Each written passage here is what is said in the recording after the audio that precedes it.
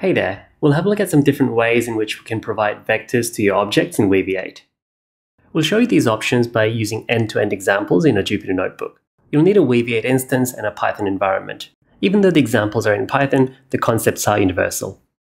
First of all, you should note there are a few different options for getting vectors during import. You can have Weaviate get the vector for you with a vectorizer module, or you can provide your own vector. We'll be covering both examples in this video. First, we'll instantiate the Weaviate client. In this particular instance, we'll provide the API key for the OpenAI API and the URL for our instance.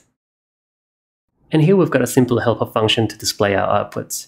And we'll test it out by just grabbing the meta information about our instance.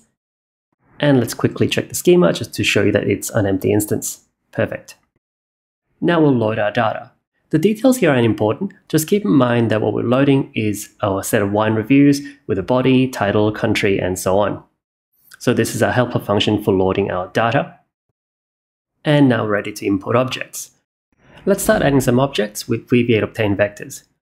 We'll add a class called wine review to the schema like so, with the OpenAI vectorizer set. And if we check the schema again, you'll see that the wine review class has been added here. And you see down the bottom that the vectorizer is specified as the OpenAI module.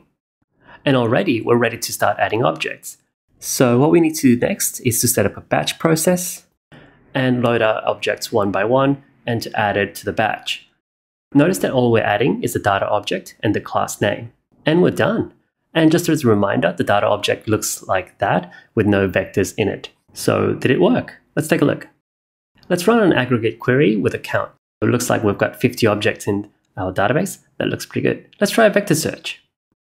Let's try a near text query to look for some reviews relating to some fruity French wines that I enjoy. So how did we do? Well, it looks pretty good looking at these results. The first review talks about some juiciness. The second one talks about fruits.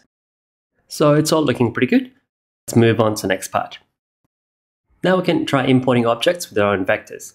We'll go through the same steps. We'll add the objects to the schema. We'll call this the other wine review. Add it to the schema as a new class. Just note that there's no vectorizer specified here. And we can add objects. Now we'll use some arbitrary meaningless vectors for the demonstration here. You'll notice that we've got a list comprehension that generates these vectors. They don't mean anything, but you'll get some unique vectors for each object. So we can run that to import data into our database. And we'll try a vector search again. Now we can't use near text as we don't have a vectorizer, but we can use near vector and search against an arbitrary vector of our own. And when we do, we get a series of results, and you can see that the top result here is quite close to our source vector. And when we scroll down, the vector at the far end or the last of our search results is the furthest away, which is the result that we expect. Fantastic. What if we use another case where we provide the input vectors and use a vectorizer? How would we do that, and why would we do that?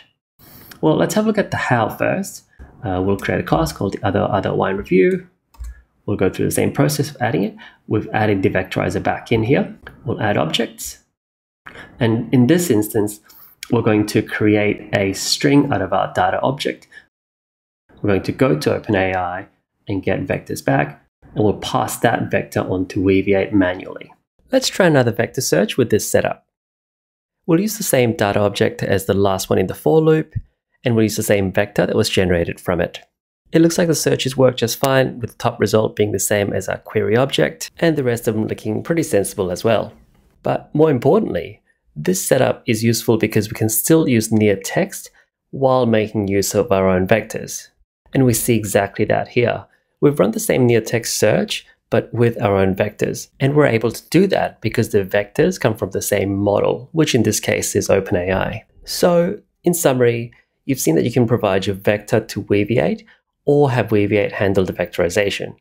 As to which one you use, it really depends on what you're after. If you provide a vector with the object, that's the one that Weaviate will use. Keep in mind that if a vectorizer is not specified, you cannot use near text. So in some cases, using a vectorizer and uploading your own vector might give you the best of both worlds. Thanks for watching. We'll see you next time.